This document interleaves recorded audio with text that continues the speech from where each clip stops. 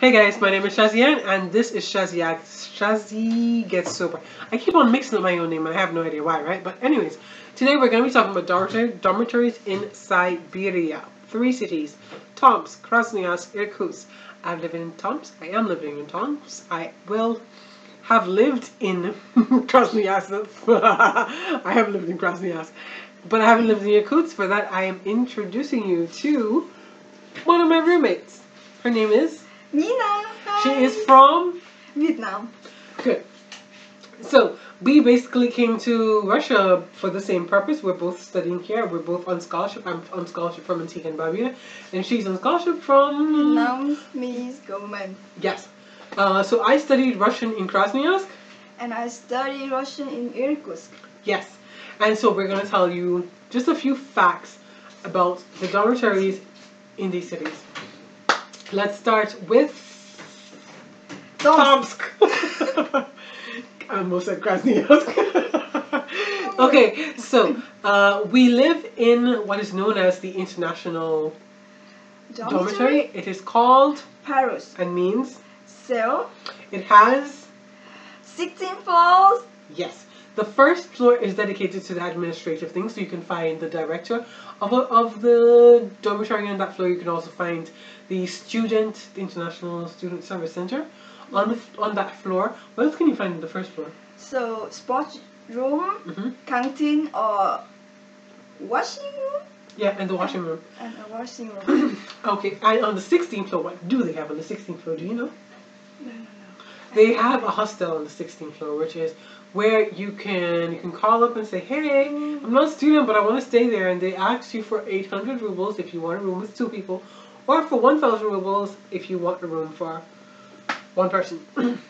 The remaining 14 floors are for people like us, students. Okay, so what can you find on the rest of the floors? On each floor there are 30 rooms, and in every room there are how many people? 3 people. And there are also 3 beds for these people, and 3 desks for these people, and 3 sets of these things. Bookshelf? Yeah, bookshelves for each person as well. Yeah. There is also 1 toilet? one bathroom. Yeah. Yeah, it's oh gosh, I'm getting so complicated, so confused, because like when I'm at home and I say there's one like bathroom, I think about a toilet and a bathroom together. But since I've been living in Russia, I've noticed that they cut off, so the toilet, the septic is in one section, and the shower is in another section. Have you seen that? Yeah, in Vietnam too. What? Oh gosh, let's focus.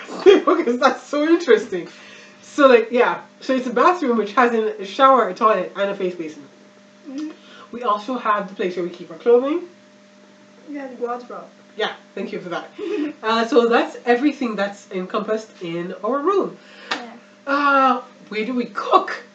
Well, So, on every floor there are 3 kitchens. So, there are 3 kitchens, and in every kitchen there are 3 refrigerators, stove. and there should be 3 stoves, and every room is allocated cupboard space. 1 cupboard space for 3 people. Yeah. What else? We told you about the bathroom, we told you about the bedroom, we told you about the washing machine and the sports center. There's also a canteen. Did you say canteen? Yes, she said there's a canteen on the first floor. And in addition to that, there are 2 places where you can buy products, which are really nearby. The variety isn't that wide, but you can buy a lot of stuff there. How far are they from us? So it takes 10 minutes to get the Yeah, 10 supermarket. minutes. So it's really quick. Yeah. In summer, it's not that quick. In winter, when it's cold. Anyway, tell us a little bit about Irkutsk. Like, how many floors did your building have in Irkutsk? So there was 4 floors. 4 floors? Yes. How many people? How many people in each room? In each room, just 3 people. How many people? How many rooms on each floor? 4 rooms. So that's It's small buildings. yeah. It's actually a rather small building. How many kitchens on each floor? So just 1 kitchen. 1 kitchen for 12 people. Refrigerator. And 1 stove. Yes. That's Cool. Did your stove also have ovens in it? Yes. Oh, that's fantastic. Good. Yeah, I'm just asking. So tell us about the rooms. What did the rooms have in? So 3 beds, 2 tables, and just wardrobe. One wardrobe. But there are just 2 sections. Oh, So we have to interesting. share. 3 share 1, 2 sections. And yeah, that's What it. about washing machines? Washing machine is located on the first floor. Yeah, it was free. Okay, Yeah. that's nice. What about canteen? You said you guys didn't have a canteen. No. What We about don't supermarket? have. How close was it? Supermarket, it takes about 15 minutes to get there. Nice. So, yeah. I think we've covered everything for that. Wait, did you guys have a study room? Yes, we have studying also on the first floor, but Nice. just one. Yeah, that's okay, I think. Yeah, but it's bigger.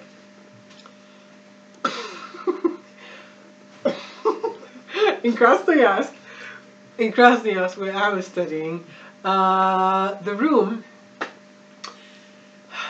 It was a big space, and it was divided into a few sections. You had the bedroom. In the bedroom itself, there were 2 beds. There were 2 desks, which had attached to them like space, like bookshelf space. Then in another section was the kitchen, where you had a refrigerator, 1 table, a stove, a washing machine, and a sink in which you could wash your dishes. In it, you also had a bathroom. Wait, did I ask you about the bathroom breakouts? I didn't ask you about the bathroom breakouts. In Krasnoyarsk, there was a bathroom which had a tub,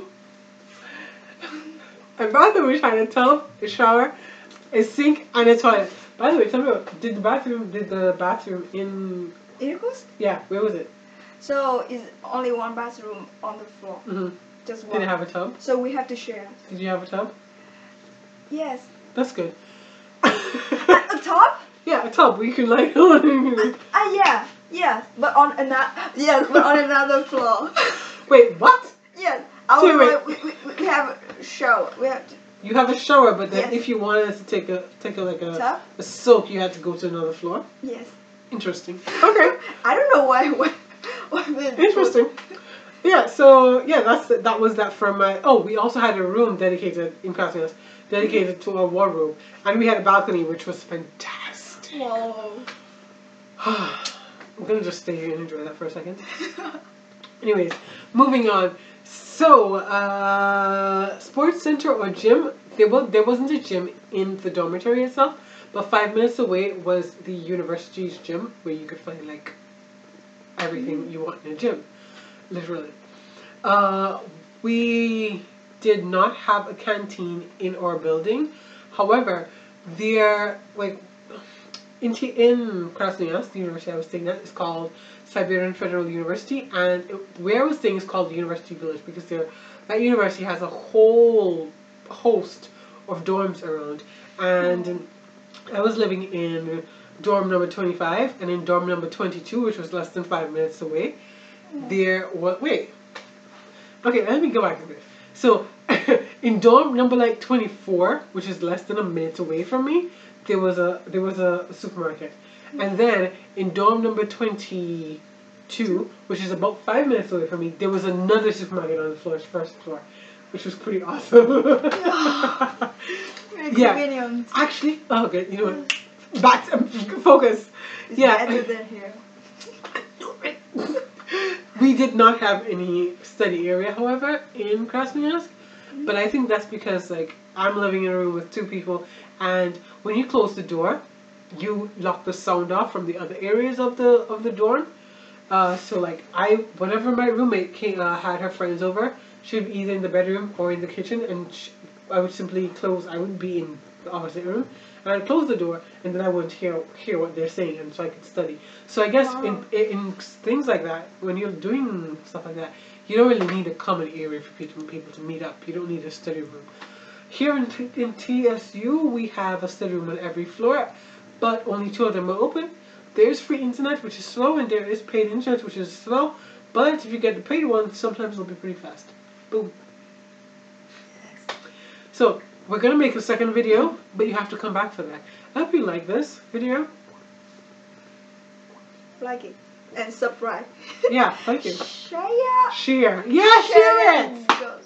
Thank you. See you next time. I hope this has been sobering.